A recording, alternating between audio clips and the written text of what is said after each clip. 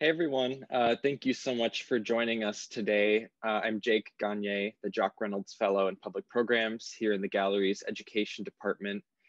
And I just want to thank you all for coming together on this Friday afternoon for our e-study tour representing Counterculture, selections from Exit Art's print portfolios. Today, we are very lucky to have two speakers, Elissa Watters and Jenna Marvin, who I will introduce in just a minute. But first, I wanted to share some housekeeping notes. So we are in a Zoom webinar, which you may already know, means that we cannot see or hear you, but we do have some very useful tools that will allow you to participate and communicate with staff members and with Jenna and Elissa. So at the bottom of your Zoom screen, you'll have a toolbar with a button that says Q&A. And this is a feature that'll allow you to submit questions for our presenters. We will do our best to answer everyone's questions, but there is a pretty good chance we won't get to everyone's because that's how these things often go. There's also a chat button, which you can use if you want to just share comments for everyone who's in the room, or if you want to reach out to a staff member directly about technical issues. But again, any questions about the content of the presentations for Jenna and Elissa, we would recommend that you use the Q&A feature. So today's presenters, Elissa Watters is the Florence B. Selden Fellow in the Department of Prints and Drawings. She received a BA from Dartmouth College and an MA in Art History from Williams College and the Clark Art Institute. Elissa's research interests include European modernism, artist books, and the history of printmaking. Jenna Marvin is the Marcia Brady Tucker Fellow in the Department of Photography. She has a BA from the University of North Carolina at Chapel Hill and an MA in Art History from Williams College and the Clark Art Institute. Jenna's research interests span the full history of photography, as well as its intersections with science and the American South. So Jenna and Elissa will each give a presentation of about 10 to 15 minutes, followed by a short talk back between the two of them. And then I will rejoin to moderate a Q&A with questions from the audience. And just as a final note, we are planning to send a follow-up email that includes information about the artworks discussed in today's programs, as well as some books for further reading. And the email will also include a short survey, which we encourage you to fill out, as that information helps us to think about the future of programming as we navigate this virtual and non-virtual world. So thank you again, everyone, for making it and for being here with us. And I turn it over to Elissa Watters. Thank you, Jake, for that introduction. And hello, everyone. Thank you for joining us today. Welcome to our summer or near summer PDP study tour. At the gallery, both Jenna and I are really involved with the James E. Duffy Study Room for Prints, Drawings, and Photographs, which is located on the 4th floor of the Louis Kahn building. In normal times, the study room is extremely active with visits from classes, students, scholars, and members of the general public who make appointments with us to see various objects in the gallery's prints and drawings and photography collections. We also frequently host public programs in this space, including monthly thematic tours. While we're conducting today's program virtually, we hope that when the study room reopens, you'll visit the space and see the objects we're discussing today or other works of interest to you in person. I should note that our permanent collection galleries actually opened to the public today, or reopened to the public today. So please visit our website for more information and to reserve time tickets if you're in the area and would like to visit. I'm thrilled that Jenna and I decided to focus on Exit Art's print portfolios today because these portfolios have intrigued me for years. Physically, each of the 14 portfolios has a colorful, textured cover adorned with Exit Art's logo, as you can see in the bottom left here. Within each portfolio lie between 6 and 10 prints by a diversity of artists working in various styles, media, and themes. Each portfolio paired younger artists with more established ones and included at least one artist working in the print medium for the first time. These portfolios serve two main purposes: to promote the artists represented, and to raise funds for exit art. They were released nearly annually between 1995 and 2011. So what was exit art? Exit art was an alternative art space in New York City. It was founded in 1982 by art historian and curator Jeanette Ingberman and conceptual artist Papo Colo, seen here at right. Its physical space was first located in Soho and later moved to Hell's Kitchen. In its spaces, Exit Art hosted a variety of exhibitions, performances, and programs throughout the 30 years of its existence. It closed in 2012, the year after Ingberman's death. The aim of the organization was to give marginalized artists opportunities to produce and display their work and to promote, as Colo put it, another way of seeing the culture. The following quote expresses the organization's mission perfectly. Exit as entrance. Every exit is also an entrance. The way out is also the way in. Exit signs are everywhere, in schools, in restaurants, in every part of society. It's a symbol, a collective symbol we see in all of those exit signs. The word is a whole philosophy, a politics, a way of escaping to another space, of exiting from the mainstream, of creating independence from previous ways of doing things, of mapping an island of experimentation. It's here that I want to begin my talk about the role of cartoon characters in 3 objects from the Exit Art print portfolios. Like exit signs, cartoon characters are everywhere. They're also symbols, collective symbols, of not just the specific stories in which they appear, but also the cultural moments in which they were created. The artists of these 3 prints use cartoonish figures to challenge, critique, and even protest the popular culture from which their recognizable imagery comes. Known for working on a large scale, messily, and in black and white, Joyce Pensado pushed against the small, quaint, brilliantly colored renditions of Mickey Mouse, Homer Simpson, and other popular cartoon characters that she took as her subjects. In this image of Felix the cat, Pensado went over a lithographic print with charcoal, pastel, and fixative to create frenetic gestural marks. Pensado's mark making is often described as distressed or distressing. Its roughness introduces a kind of violence that's further underlined here by the figure's missing arm and leg. The title of the print, Psycho Killer Felix, actually suggests that the cartoon character itself is a violent creature, a psycho killer. Is Pensado simply alluding to the predatorial nature of cats who hunt for their food? Is she alluding to racial violence represented and in a way reenacted by Felix the cat because he's a minstrel character and so underlines the racial biases that endure in pop culture? While Pensado never seems to have discussed the racial implications of her work, the connection is unavoidable, especially because her work is so rooted in juxtapositions between Black and white, humor and violence. The title Psycho Killer Felix might also be more self-reflexive and self-critical. It might suggest that Pensado herself is the aggressive agent, having fiercely rubbed and scribbled over her drawing of Felix. Or it might reference the aggressive confrontation in Pensado's work between original personal artistic expression and kitschy representations derived from mass culture, between abstract expressionism and pop art.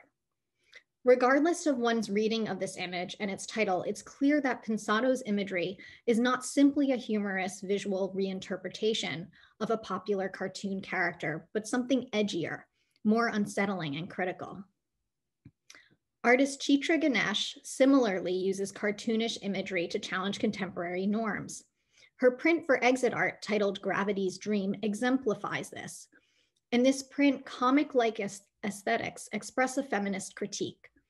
Adhered Google eyes and glitter are reminiscent of children's arts and crafts, but the image itself is actually quite violent. Parts of the female body are detached and sometimes rearranged to form uncanny figures. For example, on the right, we see a decapitated head with a finger protruding from its chin and an enlarged tongue or some other strange form emerging from its mouth. One eye with a pink pupil is wide open. The other eye is missing entirely. A pool of blood forms at the base of the neck. At left, another odd but seemingly female creature gazes out at us. One of its hands forms a Buddhist hand gesture signaling power and knowledge. Its other hand reaches out to touch a headless, torso-less, one-armed figural form between the legs. Pain and pleasure, violence and sex intermingle in this dual scene of mental calmness and physical frenzy. In Ganesh's own words, her work brings to light narrative representations of femininity, sexuality, and power typically absent from canons of literature and art. In this piece specifically, Ganesh seems to push back against the traditional notions of female beauty, that female beauty derives from bodily perfection, quote unquote, that women cannot or should not touch themselves or one another, that serenity and wisdom are incompatible with sexual desire. Again, the title, Gravity's Dream, seems apt, though ambiguous. Is gravity a force, an entity, or a metaphor for societal rules? Does the dream depicted defy gravity or embrace it? I would suggest that the figures here resist gravity and societal norms. Unlike typical cartoon characters, they float, flip, twist, and turn in unexpected and unnatural ways. Their resistance represents an empowered femininity and sexuality that subverts the misogynistic narratives commonly found in contemporary pop culture. William Villalongo's exit art print similarly uses cartoonish imagery to engage with difficult and problematic histories. This piece likely takes its title and inspiration from a 1978 Martin Gaye song titled "A Funky Space Reincarnation." At least on one level, the song is about a man who tries to convince a woman he loves to go with him to space, where, I quote, "music won't have no race." Space is a complicated place in Gaye's song. He describes it as funky, peaceful, and terrible, all in the same verse. But I think this complexity is important and is actually one of the things Villalongo is picking up on in his print. In talking about another work in the gallery's collection, Villalongo has said the following: "Palimpsest is about the abstraction that develops around Black lives as a result of a cycle of violence, protest, and erasure. I want to suggest the body as an abstraction, one of resiliency and flux that rewrites itself as it moves through the world, one that embraces visibility and invisibility as a condition of being." While Villalongo made Funky Space Reincarnation about a decade before Palimpsest, this quote is relevant and revealing. All cartoon figures are abstractions in a way, but the one in this print is especially so. Its blob-like shape, enormous eyes, and comic multicolored tendrils remove it from a reality we recognize.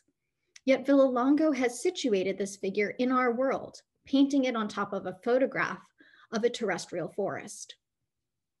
Also, the figure's eyes express relatable human emotions, uncertainty, anxiety, maybe even fear. As for the vibrantly colored skyscape that shows through the middle of the figure, is it a reflection of the figure's inner state of being? Is it a window into another world, either on Earth or elsewhere? Or does it suggest that this seemingly solid, unmistakable, black acrylic figural form might be looked through as though it doesn't exist, as though the figure teeters at the edge of visibility and invisibility, that fragile condition of being? In fact, maybe that's what all three of these works share: a recognition that cartoons are signifiers, and that as signifiers, cartoons' meanings are multiple and mutable. Pensado, Ganesh, and Villalongo all use cartoon-like aesthetics to challenge popular culture and the problematic norms and histories these aesthetics represent. But they're only able to do so by capitalizing on the easy and inherent adaptability of the cartoon. Cartoon characters are then the perfect metaphor for the body that's continually in flux, that continually rewrites itself as it moves through the world, to quote Villalongo again. Because Pensado borrowed existing cartoon characters, her imagery is perhaps more immediately understandable, at least on an initial level. By creating their own unique characters, Ganesh and Villalongo challenge us to work harder to comprehend their prints. Regardless, to varying degrees, all three artists employ popular visual imagery to confront our normative expectations and understandings. The cartoon then straddles the mainstream and the marginal. It is both an entrance and an exit. As exit art founders Ingberman and Kolo said, the way out is also the way in. This duality embodies the institution, its mission, and its practices more broadly. To end with a final quote from Kolo, we are an exit from the mainstream and an exit from the commercial world to the other world, but also an entrance. We are a passage between dimensions. Exit to entrance, entrance to exit, push and pull, the metaphor of life. In and out, we reproduce. Thank you all, and now I will turn the floor over to Jenna.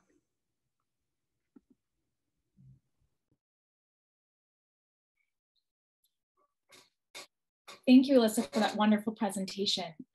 I think your point about the connection between the everyday nature of ordinary exit science and cartoons is very apt, because it points to the way that exit art tried to find critiques in ordinary places in dominant mainstream culture.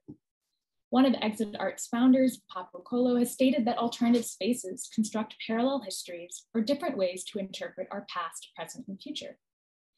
This tension between culture and counterculture, which you pointed out, was often visible in exit art's programming, as its curators featured artists that were frequently denied access to mainstream institutions due to their race, gender, religion, sexuality, or political beliefs. Today, I want to think through exit art's print portfolios and the broader alternative art space landscape through one particular work by the American artist Fred Wilson entitled X, which was included in Exit Art's 2005 print portfolio, Tantra. I want to consider how this work by Wilson provides us with a model for understanding the contradictions inherent in alternative art spaces. How can these oppositional forces between mainstream and alternative spaces create a more nuanced understanding of all art institutions? Before we begin, I must note that I will be discussing enslavement and its long legacy of systemic racism in the United States, as Wilson explicitly engages with these connections in his work.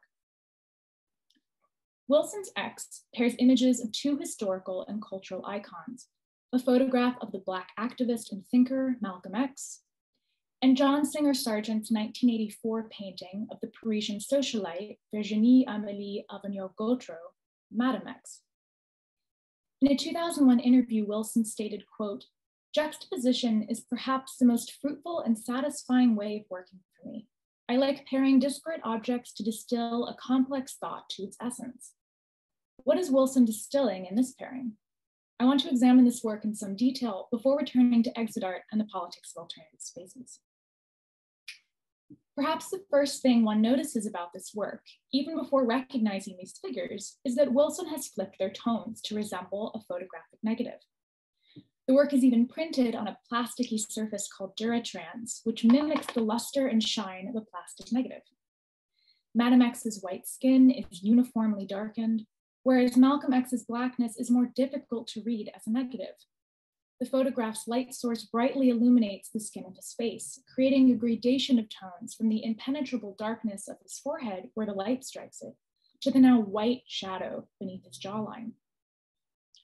Born Malcolm Little, he adopted the letter X as his last name to stand in for his African ancestry that had been obscured by enslavement. In addition to being one of the most identifiable images of Malcolm X, this particular photograph has historical significance.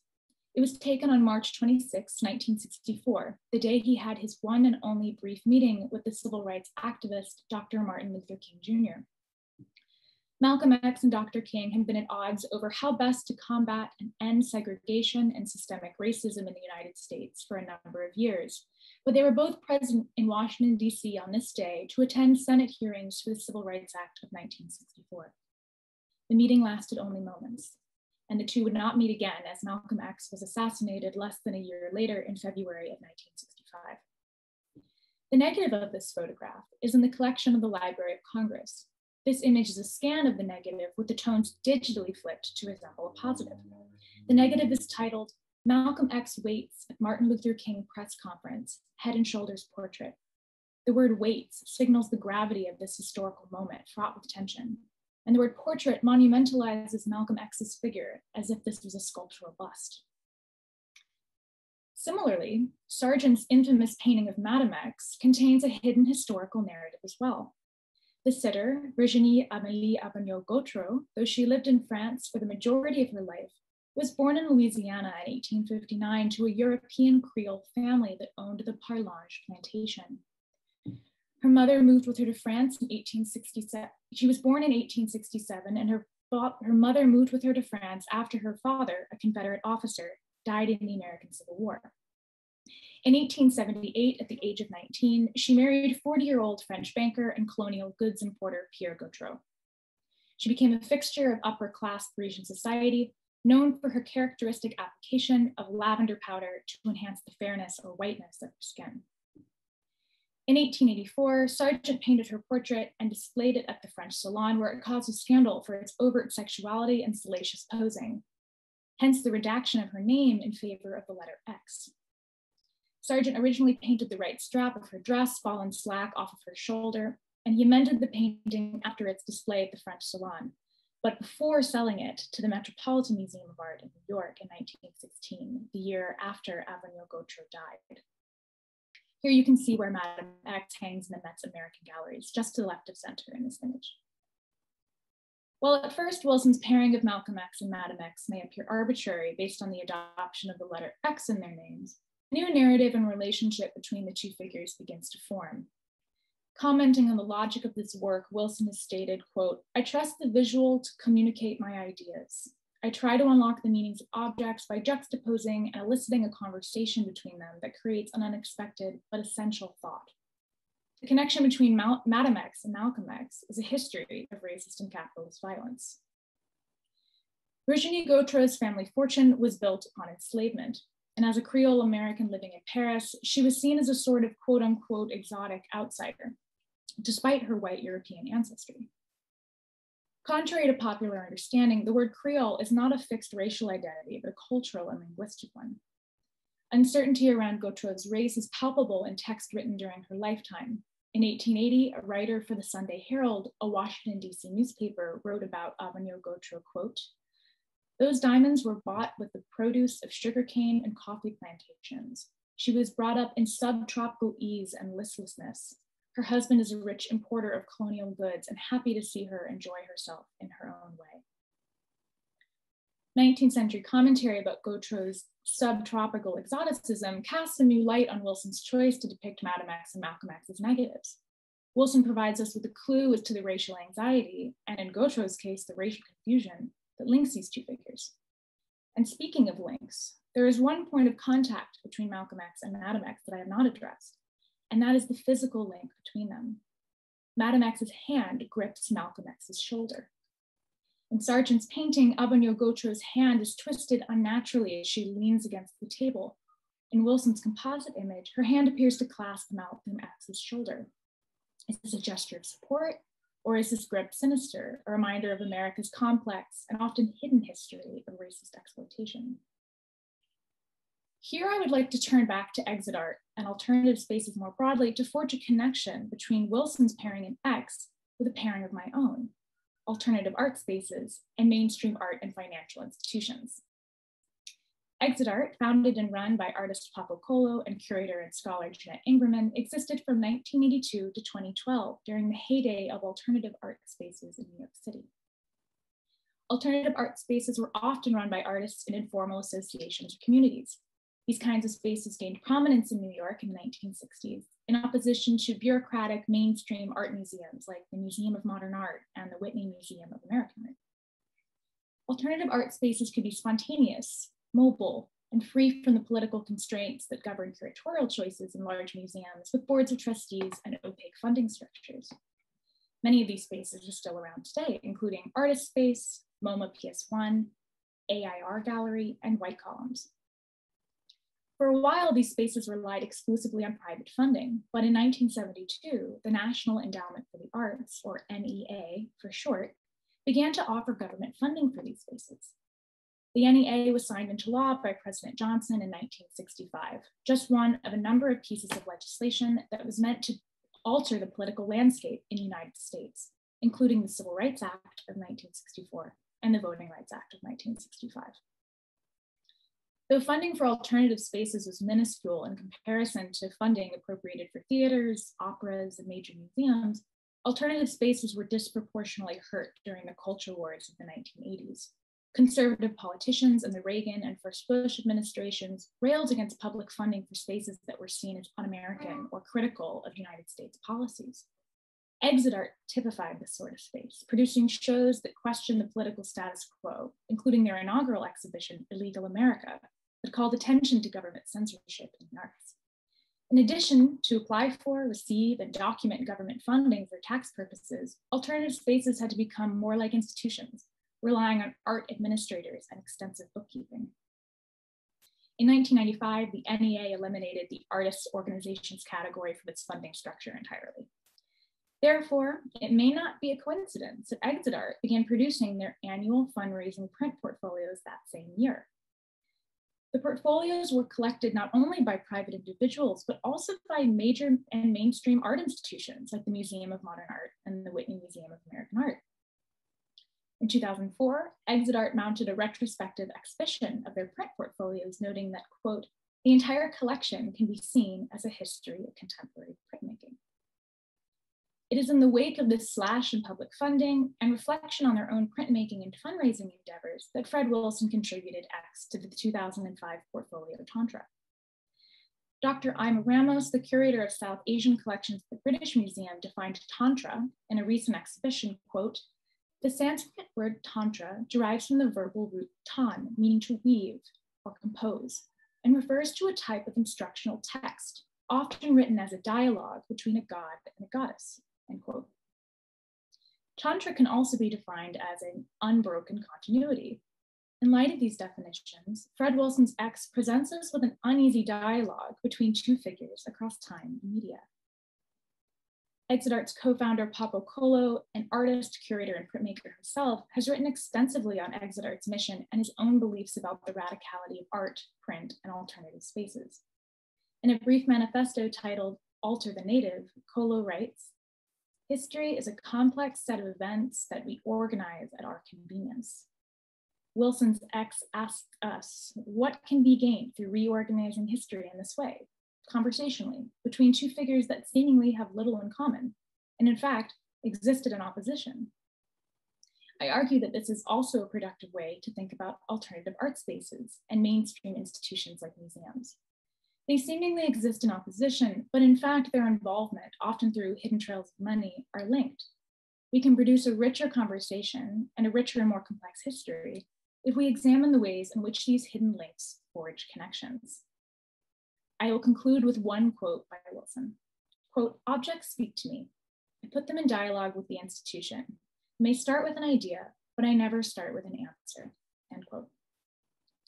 Indeed, X may not give us definitive answers, but it prompts us to ask important questions. For instance, how do you all interpret Madam X's hand on Malcolm X's shoulder? I look forward to your questions and comments when we move into the Q&A portion of this program. Thank you.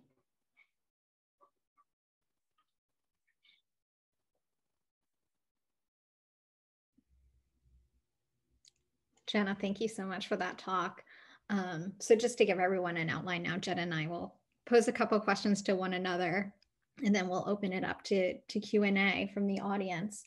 But Jenna, just to kind of take off on the idea of the negative, I was wondering if you could talk a little bit more about that. I find it so interesting in the idea of reversal, not just the black and whiteness of it, but also, you know, the idea of the reversal. Obviously, this is a digital print, so it's an intentional choice for Wilson to be making it appear like a negative. So I was just wondering if you could talk a little bit more about that and what you think it means for this piece. Definitely. I mean, you're absolutely correct. It is a very intentional choice. And it's really a multi-layered choice. Black and white, particularly, thinking about the racial anxieties involved in that flipping of tones. Wilson also signed the piece in white, which I think is very interesting. And it just kind of shows that he's really thinking about this critically, and it's very multi-layered and well considered. The material itself, Duratrans, it's invented in the 1970s by Eastman Kodak. And we actually see Duratrans all the time. It's most commonly used on advertisements that have a light box behind them. I see them all the time in airports and train stations. Think of Times Square in New York. And so there is that link to the commercial as well. It's a material that's like very widely used, and we see it all the time. And it's kind of disconnected from its function as a visual media. We don't think of advertisements as art, but there's a lot of productive slippage there materially. And you're right, the reversal from left to right is a really important part of photography and printmaking. Importantly, Madame X is not reversed here. It really is just a flipping of tones. And the photograph of Malcolm X, I don't think it's flipped. I've been trying to figure out whether the Library of Congress digitally flipped their image of the negative throughout this whole process, and I have not been able to find an answer.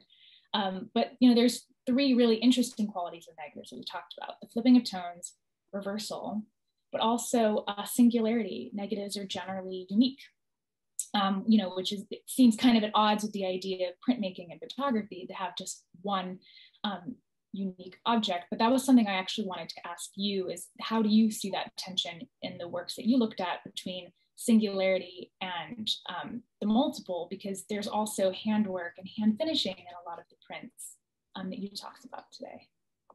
Yeah, definitely. This is something that actually drew me to these specific pieces, because there are prints in the portfolio that are purely print media. But the three works that I was talking about all include these kind of hand applied elements, whether in, the Ganesh, it's these kind of hand applied googly eyes and glitter and other kind of added elements. In the Pensado, there's a lot of kind of rubbing out and scraping and just general manipulation, distressing manipulation of the lithographic image. And then in the Villa Longo, he's actually hand painted in that figure on top of the photographic image. So I think it's like you were saying, I think one of the most important things is this idea of singular versus multiple, and prints are multiple, but once you have a hand element, it sort of makes them singular.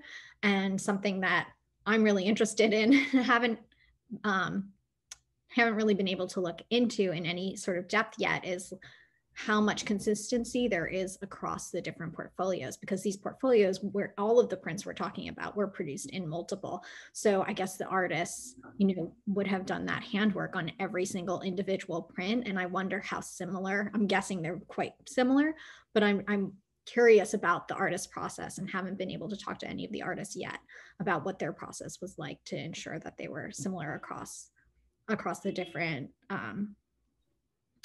different impressions, so to speak. So, but yeah, I think it also ties directly into like Exit Art's program and this idea of, print culture as being widely disseminated, or prints as being widely disseminated. But what happens if you then make them kind of more singular?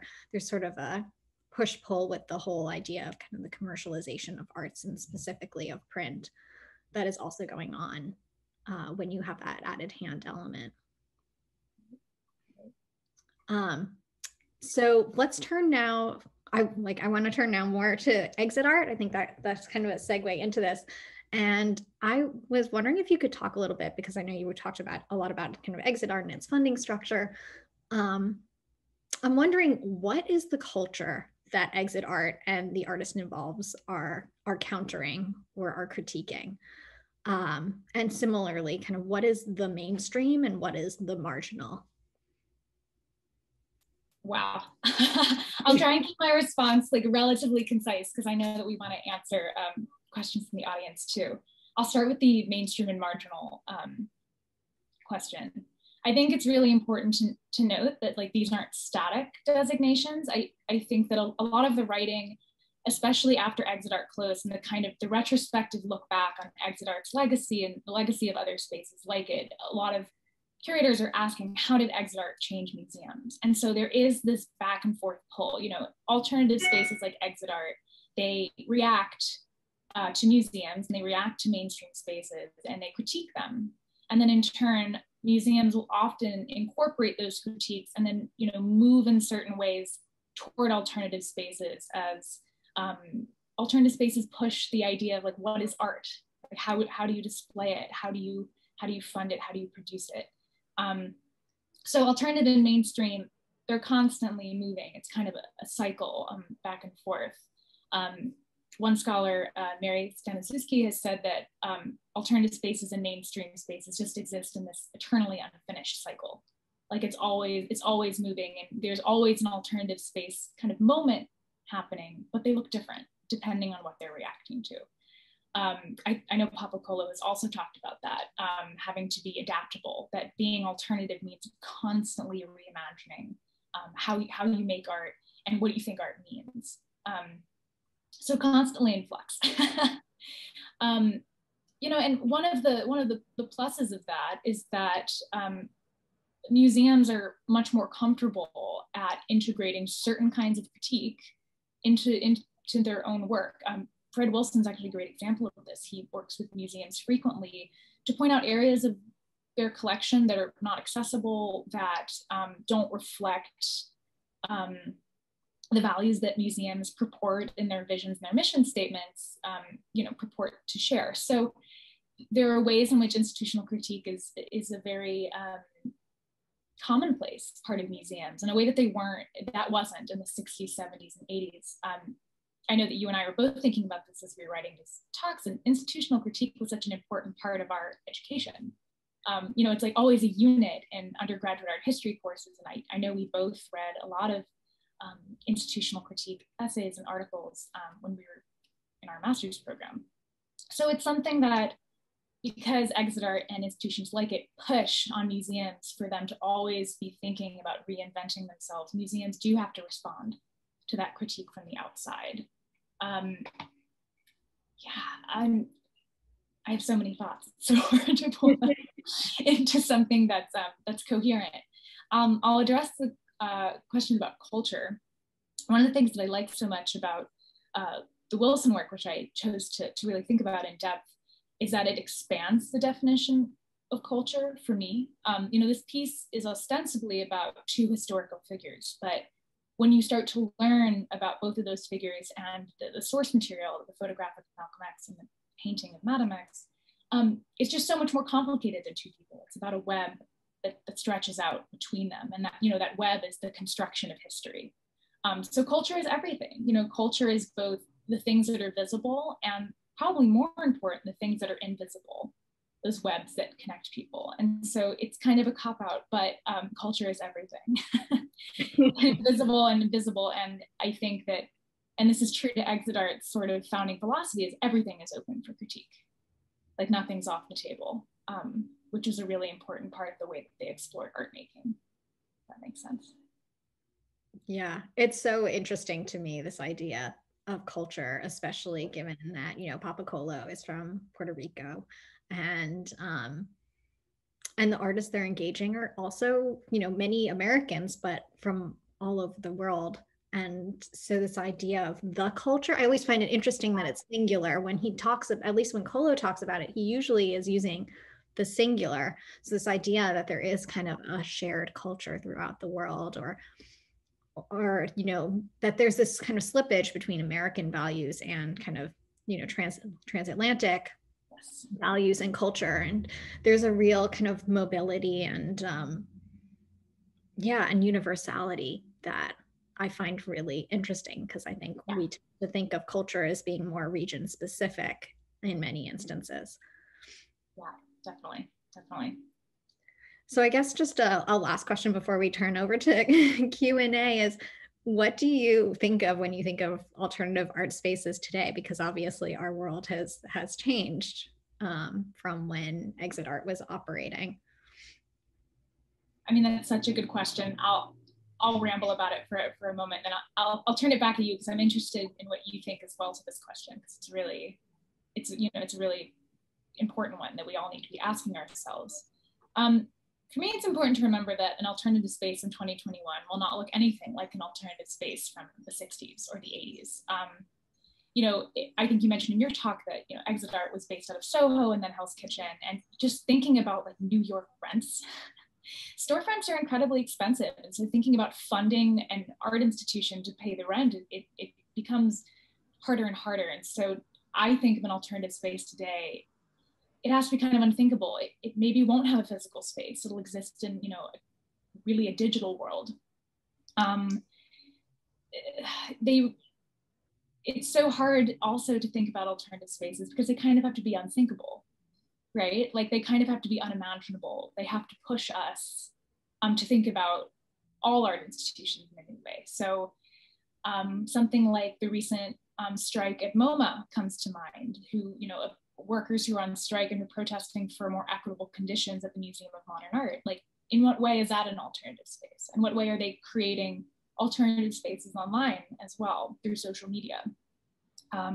Forensic Architecture also comes to mind. They're a research firm, an interdisciplinary research firm. I think they're based out of Goldsmiths in the UK, and they basically do research on human rights abuses around the globe. And in what way is that an artistic practice?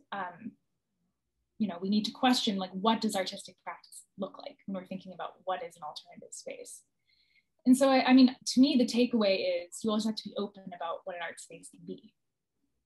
That's the important bit. And alternative spaces should make mainstream spaces uncomfortable because they question the status quo on a really radical level. So I might turn it back to you. I'm interested in what you think too about this question. Yeah, I think it's so interesting because, like you said, I think sometimes it takes a little bit of kind of retrospect to really see what the alternative spaces of the moment are. I mean, maybe with Exit Art's a little bit different because they knew they were an alternative space when they were operating. That's what they called themselves. But in this day and age, what are the alternative spaces? The digital, for sure, gives a lot of opportunity. Strike MoMA is an interesting example. I think the street is still a place for it. And I think even of like Black Lives Matter protests and all the kind of signs and street art that was created alongside those protests and, pro-immigration protests. I mean, there has been a lot of kind of art created. And again, the question is, how do you define art? But I would say there's been a lot of artistic creation that's been done around those. And so do those materials then potentially become like an enduring mark of an alternative art space that happened in a public space out in the open? And as you said, also academia. I mean, it's a huge place of critique. And of course, that's a fine line because you're critiquing the institution you're a part of. But it's still, that's where a lot of this critique is happening as well. So yeah, it's interesting. And I think about even how, I know I mentioned this the other day when we were talking, but like the Banksy piece that got shredded when it, went to auction, as soon as it sold, it just like half shredded. And so in a way, there's that's, another example of institutional critique actually entering an institutional space, actually taking part in the art market. And I think that's complicated. We can kind of get in, that's kind of its own conversation, but yeah, the way in which critique is in many ways kind of cropping up in institutions is also an interesting thread. Yeah. So maybe, So maybe with that, we should turn it over to audience Q&A. Jake, would you like to come back and share the audience's questions? I would be honored. Thank you for getting this conversation started. I think there's already some really interesting threads. I love the idea of like the unthinkable alternative art space, almost as like a kind of like goal or call to action for those who want to kind of like critique dominant structures. So we have, first I'll just say, so Liz Gallerani from WICMA at Williams College Museum of Art says hi. Hi Liz, thank you for being here.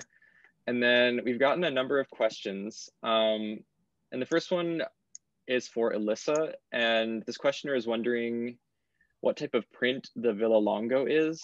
And I guess maybe this is also an opportunity to think about other aspects of the different media and materialities of the prints you discussed that you'd want to draw out. Sure. So the Villa Longo is a pigmented print with die-cut velour flocking and acrylic hand painting. So Jenna is probably better equipped to talk about exactly what a pigmented print is. I don't know if it's inkjet or something else. And the die-cut velour flocking, I don't know exactly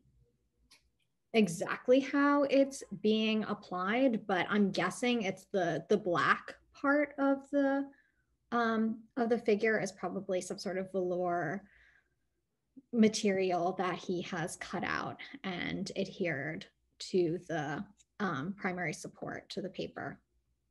And the acrylic hand painting is I would guess, the more colored parts. This is a little bit of guesswork because I don't think I've seen this piece in person, certainly not recently. So I'm not entirely sure where all the elements are. Jenna, do you have a guess at exactly what pigmented print would be? Yeah, so the pigment, that really just refers to the kind of division in digital photographic printing between dye-based inks and pigment-based ones. And so this would be a print from a digital file with a digital printer that lays down small dots of pigment. So a photograph is produced with a printer, essentially. Yeah. All right. So we've gotten some fairly sophisticated questions about exit art. So I will read them. The first question is there information surrounding the fundraising decision by the two founders of Exit Art to issue the annual portfolios? Were they influenced by the success of Gemini GEL, a for-profit printmaking enterprise in Los Angeles, in which mainstream artists, i.e. those who had secondary market success, created editions? And what was Exit Art's selection process? Great question. Great questions, and we wish we had more information about this. Jenna, go ahead. Yeah. Well, it was a source of angst for us because this is, we're living through a pandemic, and the archives of Exit Art are all at the Fales Library at NYU. And so in normal times, Elissa and I would have taken the train down and would have spent a day going through the development files and looking at the artist files as well, to see the correspondence between Exit Art's curators and the artists that we're working with, to kind of see the conversations around how these works are being commissioned. But unfortunately, we weren't able to do that. And that's definitely something that I'm interested in doing in the future, because I have a bunch of questions I want answered. And as far as Gemini, I'm actually not sure. I would love to see that too. I would love to see internal documents from Exit Art about really how they decided in 1995 that they wanted to do this. I've looked through their development files that are digitized and have seen trends in the way their funding worked, especially NEA funding, because I was thinking about that. But I haven't really seen the thought process behind it. And it's something that I'm definitely interested in as well. Any thoughts on that? Yeah, so I would just add that, so I don't know exactly what their relationship with Gemini and Tamarind or other major printers of the time might have been, but I mean, obviously, artists were really interested in print. They still are today. And it was a great fundraising tool. And one thing that I would note, which is just a distinction between Exit Art and some of these other and actual printers like Gemini, is Exit Art didn't have the same kind of profit drive. And actually these print portfolios were made in part for fundraising, but Yale's portfolios, and I know also the portfolios that the Williams College Museum of Art has, they were gifts of Exit Art. So they weren't actually purchased by the museums, which I think is interesting. And they were actually gifted. The Williams portfolio, I think portfolios were gifted, in 2012. So actually the year Exit Art closed, and ours were donated in 2013. 13 the following year, although maybe the conversation started earlier, I'm not sure. But I just think that's interesting also to think about, you know, that at least the portfolios in these two museum collections were gifted by Exit Art and upon the organization's closing. So there is this kind of, and that's not to say that, you know, printers like Gemini don't gift some of their prints. They certainly do, and we have some in the collection. But it is interesting to kind of think that not all these portfolios were actually sold when they were made. Some of them stayed with Exit Art and then were gifted upon the organization's closing. So I don't know, the question of funding is kind of a funky one, because I wonder how much money they were actually bringing in, how important they actually were for fundraising, and how much of it was more about disseminating the ideas and kind of promoting the artists. Definitely. Yeah. Yeah, and I think that question also, like, one thing I was wondering, and maybe this is something that would only become clear with more research, is like, to what extent these portfolios created like new relationships between artists and like ways of thinking and cross-pollinating each other's work. It's like, yeah, a totally exciting area of thought. But I want to move on to another question about Exit Art, and it's kind of like the dialectical relationship that you all were identifying between like mainstream institutions and these kind of forces of critique. So this person asks, has someone mapped for the years of Exit's existence, year by year, the major exhibitions at the major NYC establishment museums to detect whether the portfolios or any of them were created in reaction to that year's exhibitions or exhibitions in the recent past? Also, this was the time period during which museums discovered that a great part of their revenue depended on presenting quote unquote blockbuster shows. Do any of the portfolios address this rabid commercialization in the museum world? Do you want to go first, Elissa, and I'll keep thinking? Sure. So I guess I'll just take on the first part of the question to start. Someone has mapped the exhibitions that Exit Art put on. There's actually a fantastic book about Exit Art that literally year by year and within each year, like chronologically maps all of their exhibitions and projects. And it's a great resource and something that I would be interested in doing if there were more time in life, would be to kind of go through and see how those exhibitions in their own space changed over time, especially around the years when NEA funding was shifting, or when they were kind of starting to move away from private funding and getting more NEA funding. As for, you know, whether they were reacting to major exhibitions at major New York City establishment museums, that I'm not sure of. So I know that the artists they're working with are a combination of established artists like Fred Wilson, to a certain degree, maybe Joyce Pensato, Marina Abramovich, some like big name artists, and so they are working with artists that are well known as well as artists that are not so well known. But I don't know how much they are specifically looking to major art museums. My hunch would be that they're more focused on critique and they're not reacting to specific major exhibitions in New York. My guess would be that they're more generally like just critiquing. But I don't know for sure.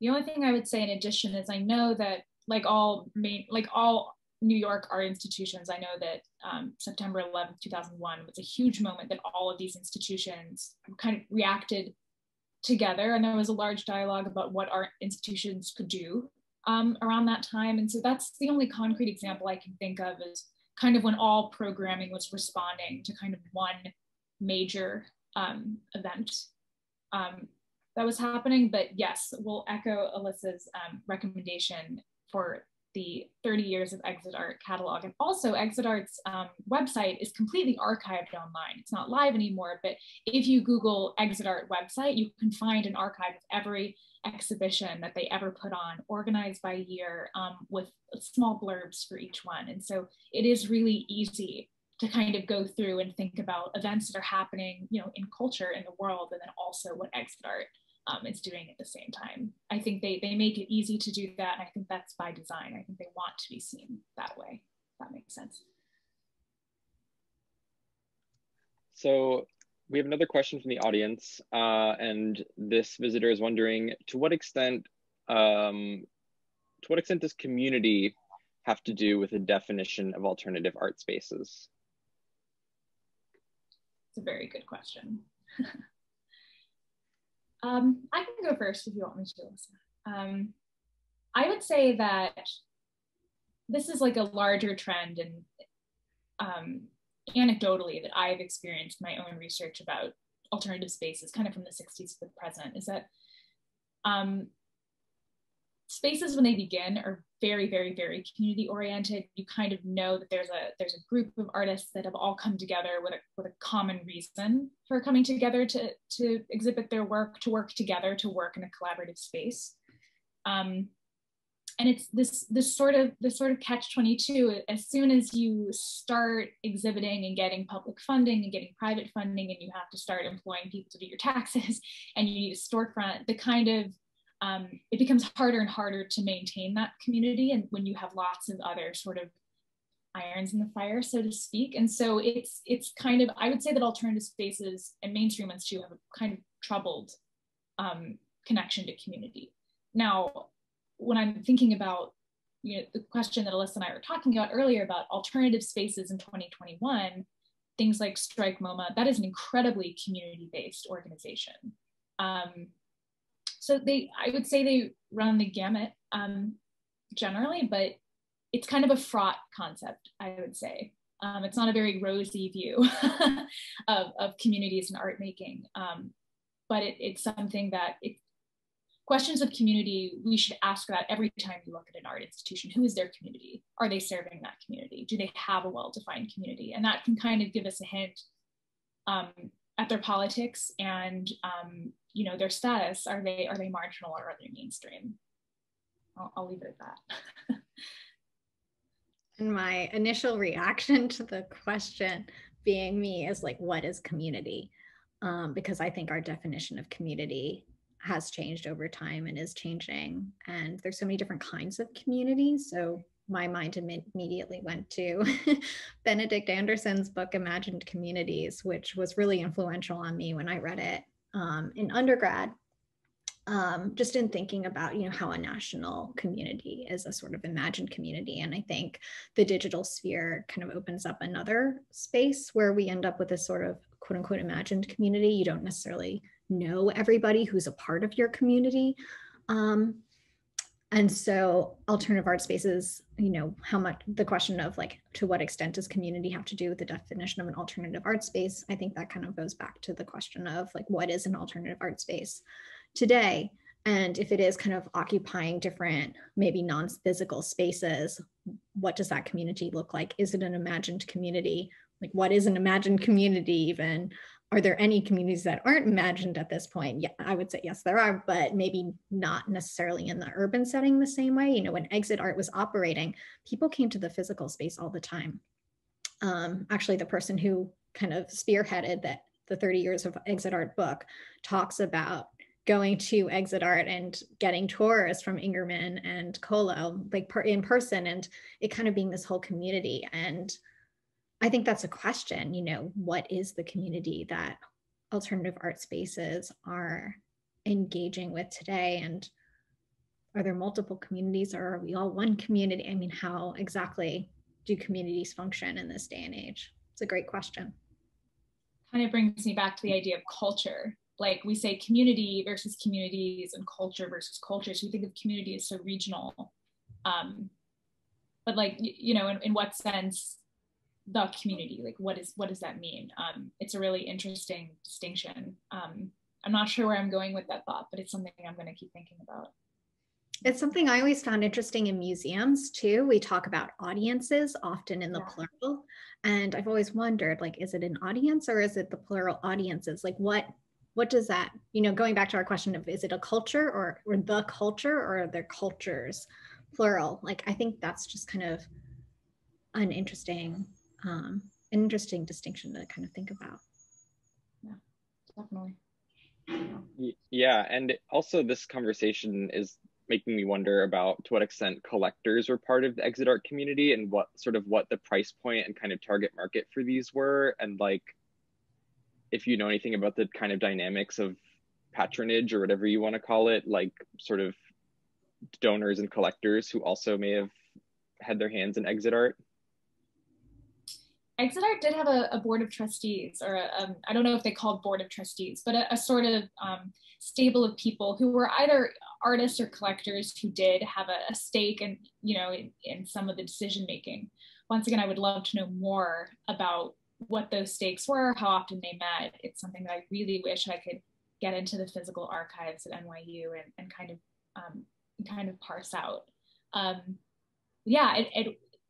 Exit art is an alternative space, but in some ways their structure does come to mimic sort of these mainstream spaces. And the question of where do collectors belong in all of this is a really wonderful question. I wish I had more to say about it, but it was definitely on my mind, thinking through the Wilson piece of like, where does collecting, especially thinking about Sargent and the kind of broader legacy of, blockbuster American painting, like where does collecting fall in all of this? And I wish I knew more. It's definitely an avenue for future research. Yeah. Well, we are 1 minute over and I want to respect everyone's time. So thank you so much, Elissa and Jenna. If there's any last words you'd like to share, please feel free to do so. And I just want to thank everyone for joining us and for participating with your very thoughtful questions. And I hope everyone enjoys the rest of their day. Thank you, everyone. It was wonderful. Thank you, everyone.